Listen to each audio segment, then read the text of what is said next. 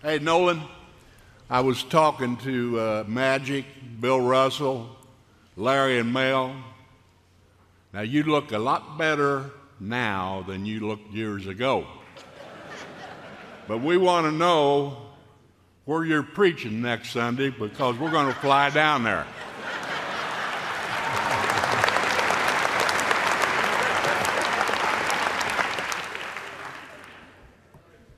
These guys are dear to my heart right here. Dear to my heart. You know, a lot of championships there, a lot of championships, a lot of rings.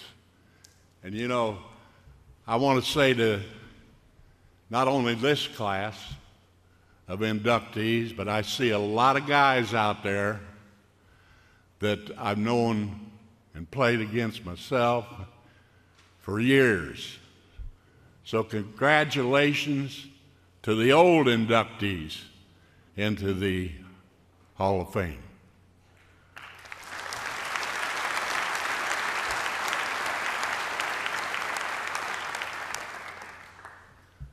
I don't know where the chairs are, boys.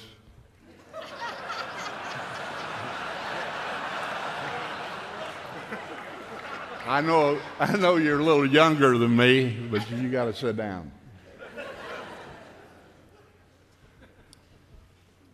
I may not be the oldest guy that's ever been inducted into the Hall of Fame, but I'll bet I'm in the top 5.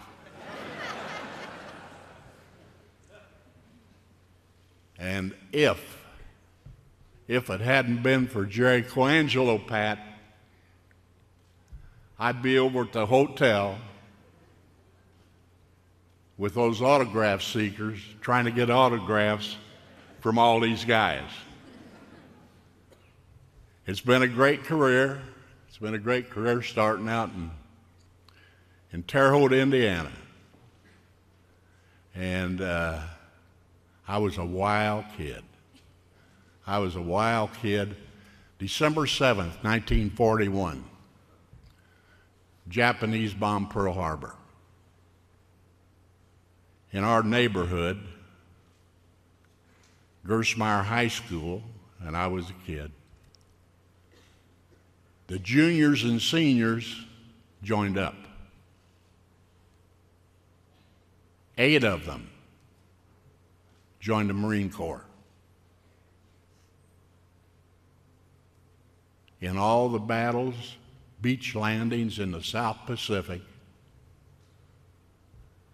Okinawa, Guadalcanal, Iwo Jima, these 8 guys were in all those beach landings. And guess what? They made it home.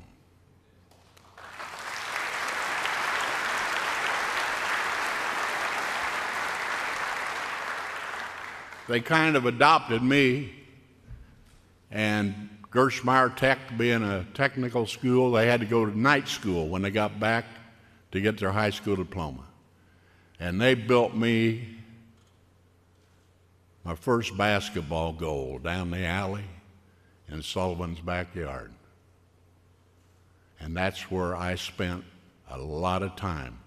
They put a light up in an old oak tree there so you could play morning or night. Now, I was a wild kid. There's no question about that. I'm still a little bit wild. At 82, you can't be too wild. But I went up and down that alley, and there was this lady down there that had a pear tree in her yard.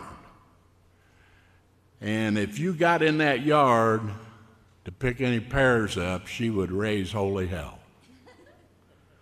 Well, one day, me and my buddy went fishing, and we used to sit on this little bridge, little rock bridge, and we'd catch little tiny bluegill, little fish.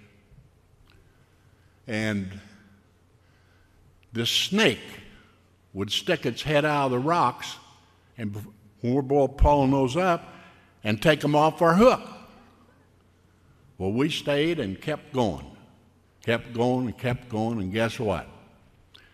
Finally, we caught that snake, and we pulled it up on there and smashed its head on those rocks.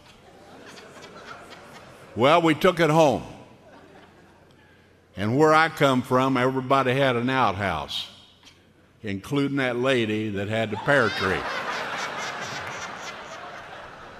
We waited and waited. We put that snake around that toilet hole, and we waited a long time. But here she come. Here she come. She got in there, and all of a sudden that door, boom, flashed open. She had her bloomers down around her ankles. Yeah, I never will forget that. Never will forget it. Never will forget that one.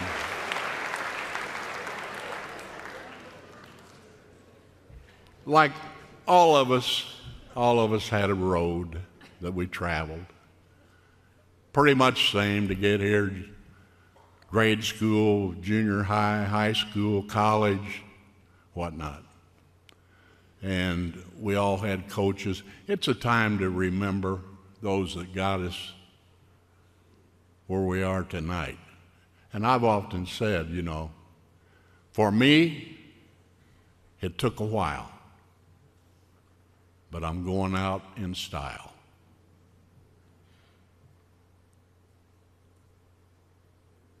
I had a great high school coach by the name of Howard Sharp. He was a protege of Glenn Curtis at Indiana State Teachers College, not Indiana State University. Glenn Curtis coached Johnny Wooden in high school at Martinsville High School. So fundamentally sound. I learned a lot about basketball from Howard Sharp. Then things worked out for me, and I went down to Indiana University. And with a group of other great guys that I think of often, I think of Dick Farley, Charlie Crock, Don Schlint, that starting front line, they've all passed away.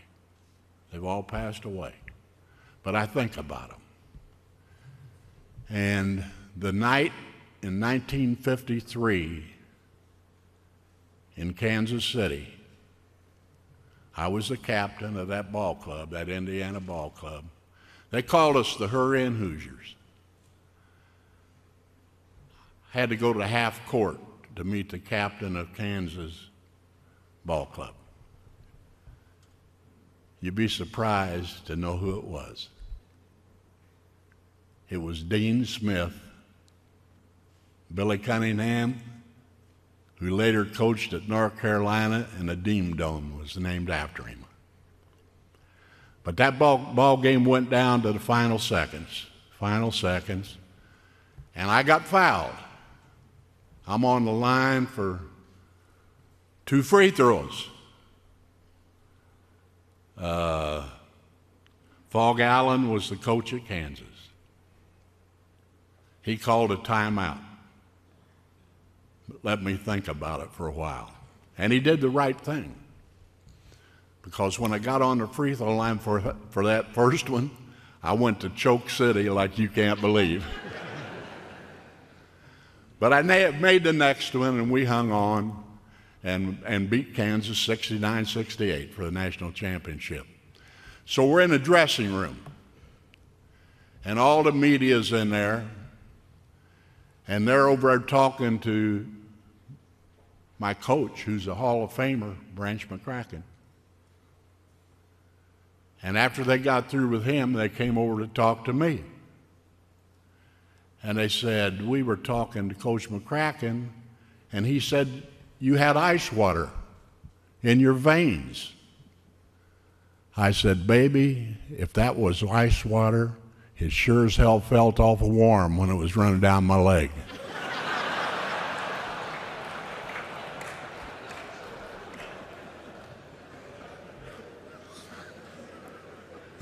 Yeah.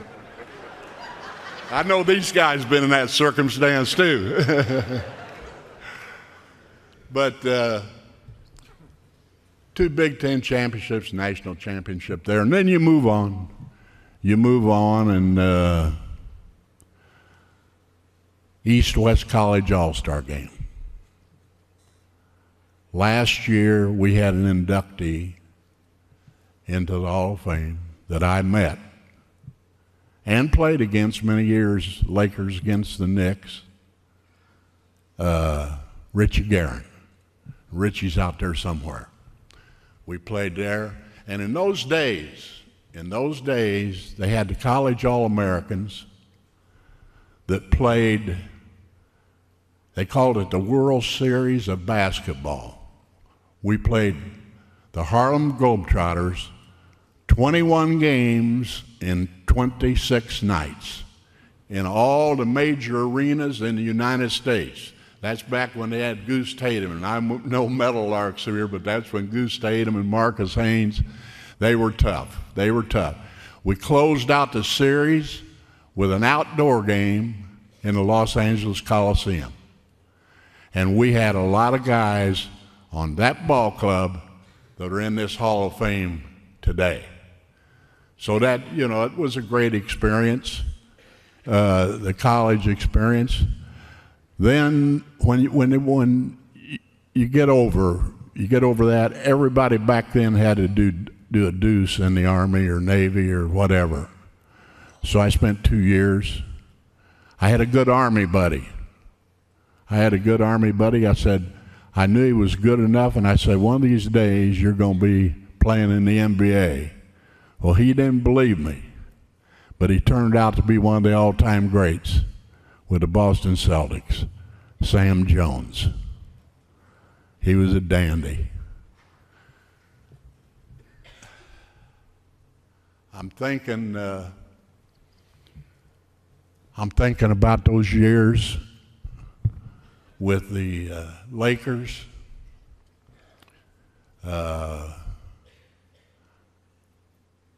Magic knows that I was on the first Los Angeles Laker team in 1960. And I had the opportunity to play with guys that are all-time greats. Elgin Baylor, Jerry West, and it gave me the opportunity, which I think about at my age now, it gave me the opportunity to play against the great, all-time great players. Bill Russell, Bob Cousy, Tommy Heinsohn, and my old buddy Sam Jones with the Celtics, Bob Pettit with St. Louis Hawks, Oscar Robertson with Cincinnati Royals, Wilt Chamberlain, Dolph Schayes. All these guys are in the Hall of Fame. They're all in the Hall of Fame. So it was a great career, and then the coaching thing came around. And it ended up, I coached the NBA before I ever coached in the ABA, but I had 4 Hall of Famers during my coaching career. The first ones were with the Baltimore Bullets, which is now the Washington Wizards. I had Walter Bellamy, a center who just passed away about 6 months ago. He was here last year. Walter passed away. And I had a forward that I got out of the University of Idaho on the second round. And he ended up being one of the greatest defensive forwards in NBA history. His name's Gus Johnson. Those were 2 Hall of Famers. Then now, the ABA, I had 2 with the ABA, and we're going to get some more. But I had Mel Daniels right here. Now, I look at these 2 guys. If you're going to start a ball club, by God, I'd take either one of them. The other one you probably haven't heard much of, and you'll never know how great a player this guy was. His name's Roger Brown, and he went in prior to Mel going in. But we had some great times back in the ABA. There's players, they talk about the ABA like we're a minor league to the NBA. Well, I played in the NBA, and that's not true.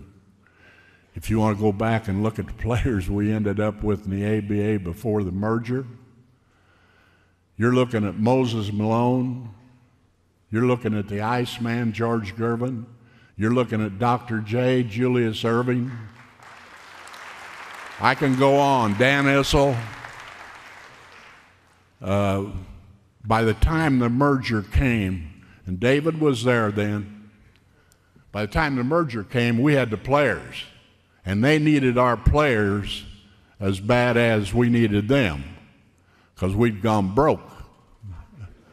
Yeah, we didn't have no money. As a matter of fact, my wife and her front office staff ran a telethon that saved the Pacer franchise. Yeah, that happened. That happened. One of my frontline guys, and I talk about these guys, I had a front line there with the Pacers, and I've seen them all. Now, I've seen all the front lines that have come down the pike in the last 60 years or so.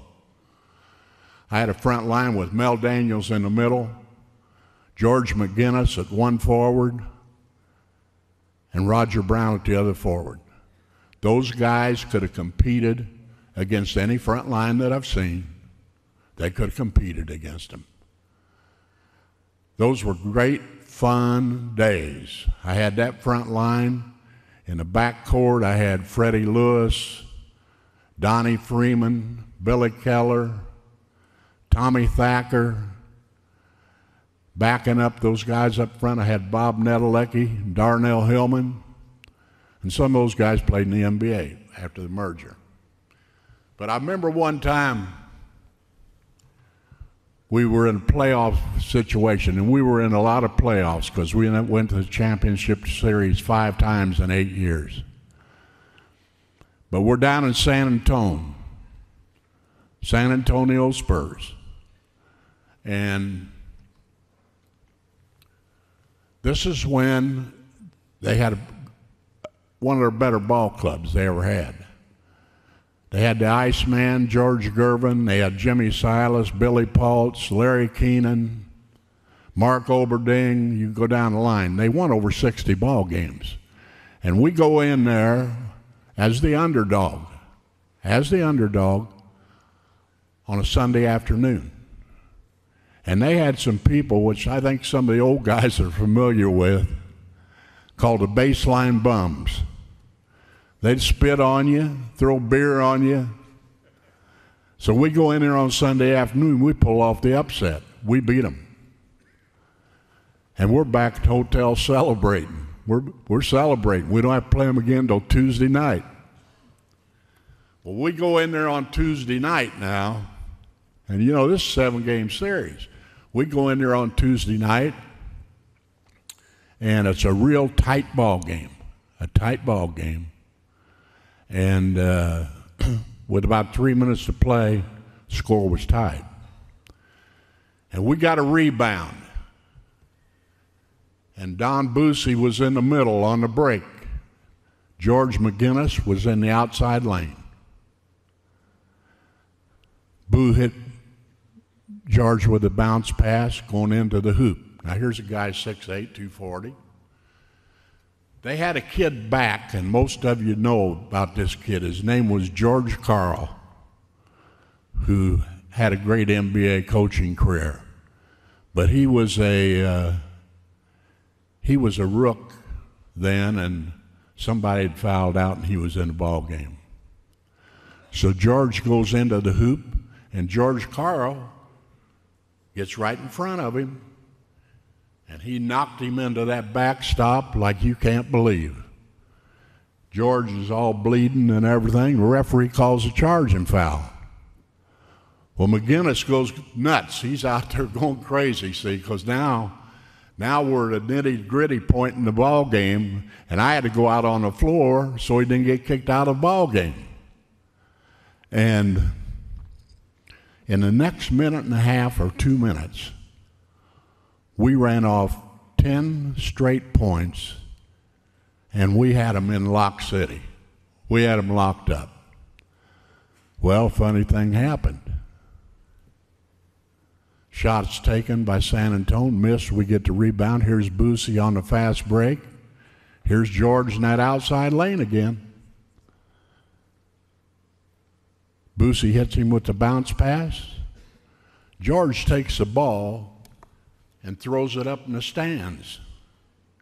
There was George Carl back there, and he ran right over him again and knocked him into the backstop. And he turned around to the refs, and he said, "Now that's a charging foul." I saved the best for last. The most important thing to me, you know, when I was at IU in the fall of 1950, I met my wife, Nancy. We just had our 60th wedding anniversary.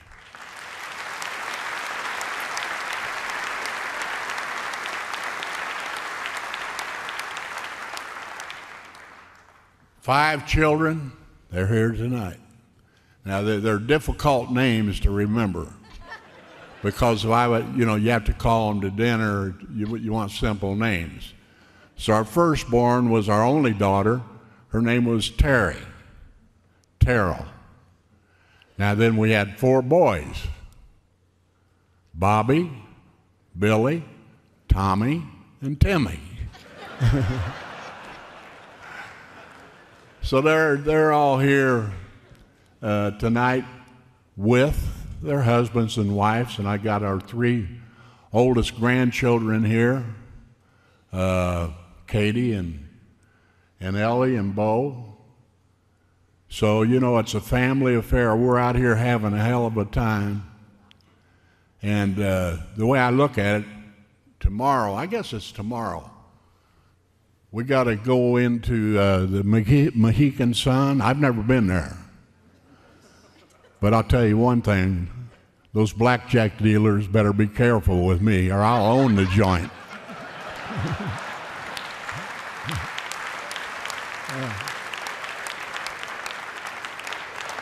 Chrissy, you liked that, didn't you? Because you know it's true. Well, now to all, I've got several people here tonight, to all the people in the Pacer organization that came all the way out here, all my friends that came all the way out here, I want to say thank you. If I go back and finish up doing ball games, which I used to do home games now, I think Larry Joe said, you got to get off the road. I had a heart attack outside of Madison Square Garden about 3 years ago. He said, you're not traveling anymore. So I do the radio home games. It keeps me in the game, and that's, that's fun. But that'll be my 48th year with the Pacers, because I was there in '67 when it started.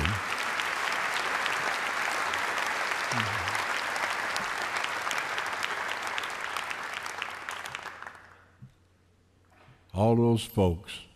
Well, hell, the head coach of the Pacers is here, the assistant coaches, the team eye doctor. They're all here. They're all here. And God bless Larry and Mel. You know, these two guys, you know, guys play basketball, played 20 points, 30 points. That was nothing to them. Start looking at it when they get to 40. And then many times when they got 50 or better, and then several times when they got over 60. So when you talk about guys that could play the game, you're looking at two of them right up here. And we've been dear friends for a long time.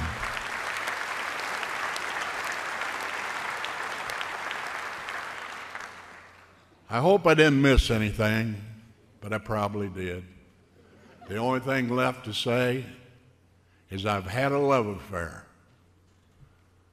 with the fans and the people in the state of Indiana. We call ourselves Hoosiers.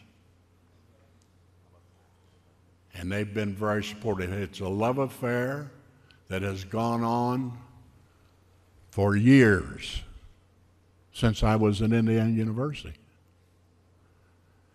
And I wish that it could last forever. But I know better than that. So as I look around this room, the Lord has had his hand on my shoulder. Now here's what I hope for all of you. That the Lord puts his hand on your shoulder and blesses you all the years of your life. Thank you.